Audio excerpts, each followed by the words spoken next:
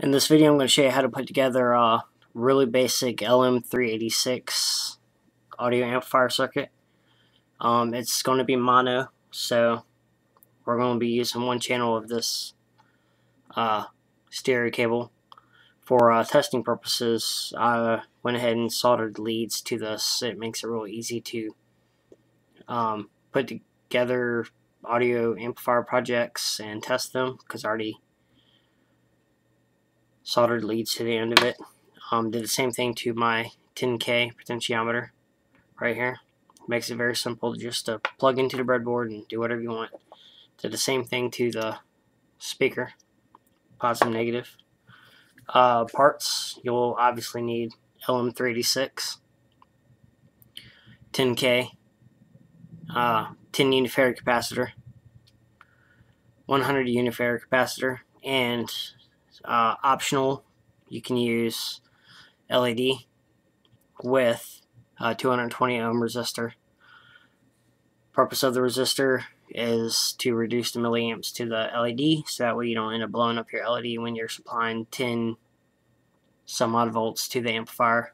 I believe the amplifier works between 6 and 12 volts, so I'm going to be supplying 10 volts to it, so that way it's less noisy. It's a very weak amplifier, puts out maybe 1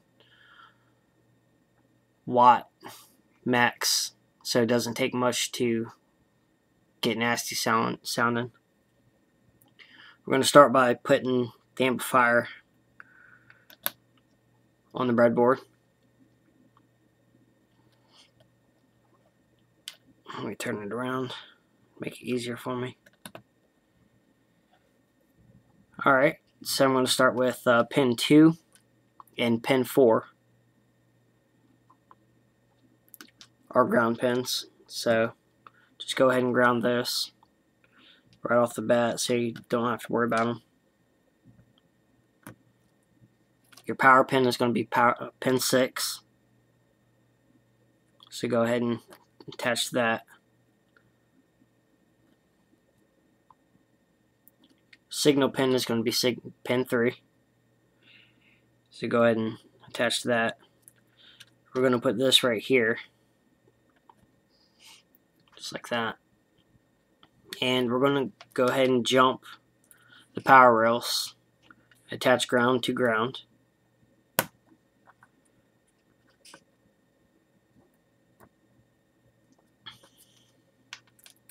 And power to power, so that way both rails are attached, just like that. Let's go ahead and attach our capacitors, pin 1 and pin 8, 10 unifarad capacitor. The negative side of the capacitor goes to the pin 8 side, so we'll just go ahead and attach it like that. And pin 5 is our speaker output, and we're going to attach 100 unifarad capacitor, the negative side going towards pin 5.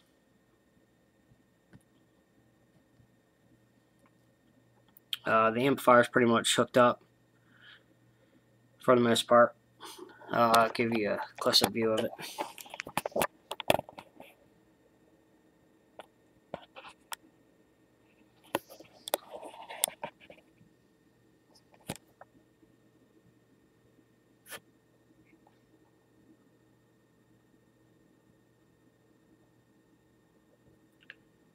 Pin 1 and pin 8, 10 unifarad capacitor. Pin 5, output, 100 unifarad capacitor. Pin 6 is power. 2 and 4 are ground. Pin 3 is signal. And of course, ground to ground, positive, positive. Trying to make this as simple as I can for you, because there's a lot of bad videos that really don't describe very much on how to put these things together very well.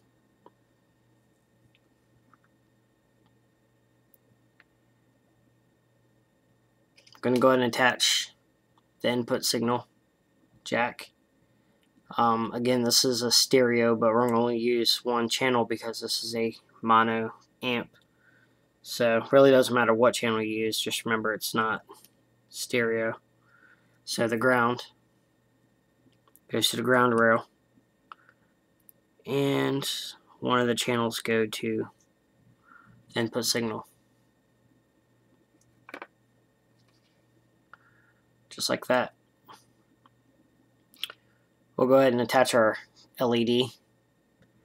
So the resistor is going to jump from the positive rail, like that. Then from that, the LED, then you jump the LED negative side to ground. Long pin being positive, short pin being negative. Should look like this.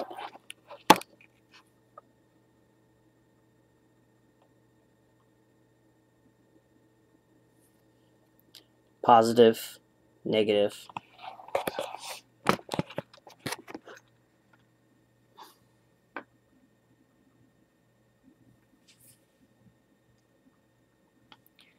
Now it's time to hook up our volume control and the speaker.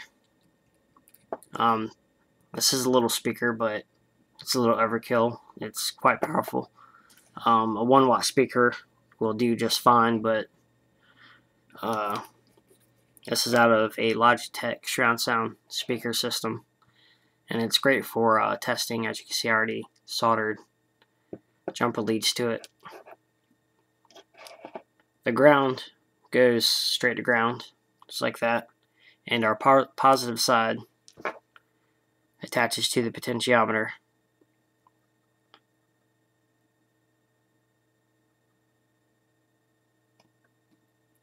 You attach one side of the potentiometer to the output of the capacitor.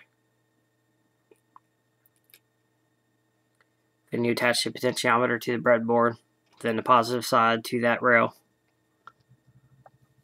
and that should give us volume control of this amplifier. Now, again, this is a very weak amp, so it doesn't take much for it to sound like crap, but should work. 9-volt battery will work just fine, but I have a DC power supply that'll supply any voltage I want up to 18 volts, so I'm just gonna apply 10 volts to it.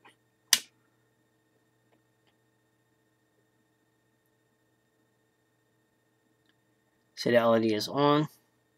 It's a little bright. And if it's hooked up correctly, I will plug this into my phone, and it should make some noise.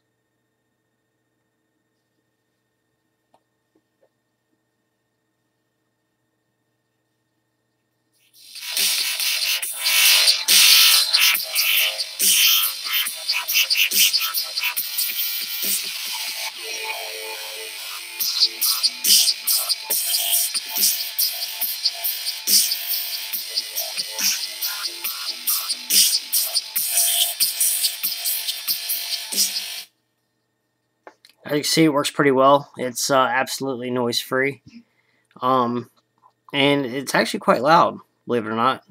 A little louder than I expected it to be, but for some reason today it sounded pretty good.